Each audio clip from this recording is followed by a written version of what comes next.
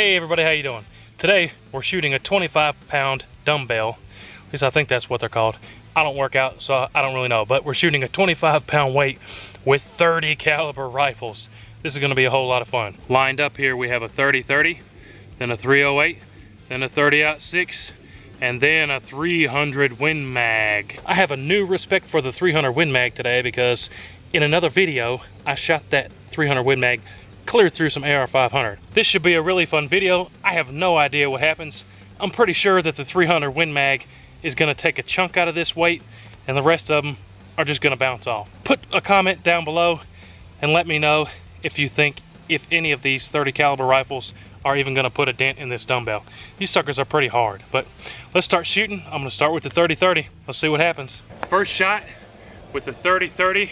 This is a Winchester Model 94. That's pretty far ways away for these open sights, but see if we can hit that baby down there. This is a very accurate rifle.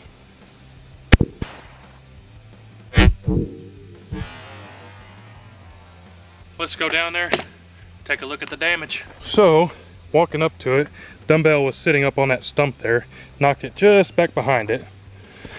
Oh, let's see what happened here.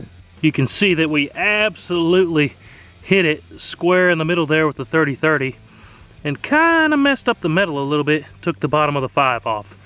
Pretty awesome. Let's go load up the 308, see if it puts the hurt on this dumbbell any more than the 30-30 did. All right, now we're loading up the 308.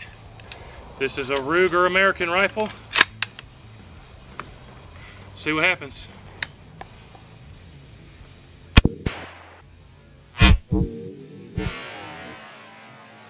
We definitely hit it there. Let's go check out the damage. Walking up to it here, it didn't knock it back down as far away as the 30-30 did. You can see right there where we hit it with the 308. It definitely took a little chunk of metal out of there, but I don't think it damaged it near as bad as the 30-30.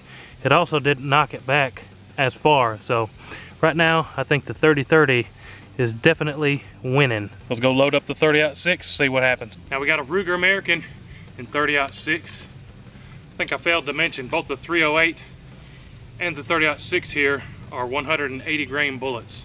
See what we can do with this 30-06.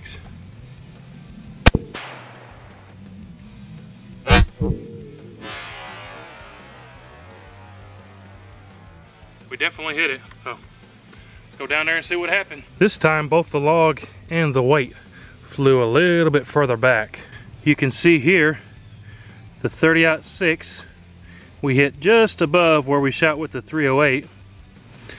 The indentation is a little bit deeper than the 308, but still didn't do as much damage, as much smackdown here as the 30-30. Let's go see what happens with the 300 Win Mag. This is gonna be a good one. Last shot here. This is with a Remington 770 chambered in 300 Win Mag. I don't think it's gonna break it a big chunk off, but it's definitely gonna show us something. Whew.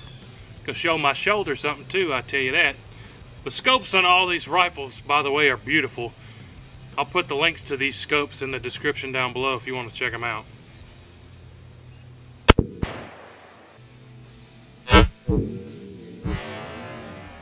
Yeah, buddy. I see we knocked it clean off the log. This is the one that I'm excited to see what happens with this big boy right here.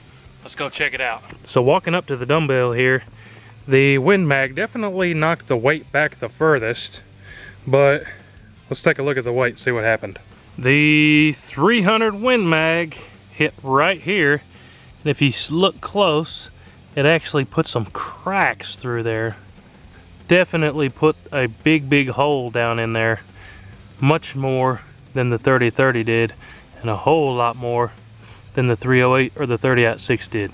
The 300 Win Mag definitely won this one, but still didn't break a piece off this dumbbell. Definitely put a big old dent in it, but didn't break it off.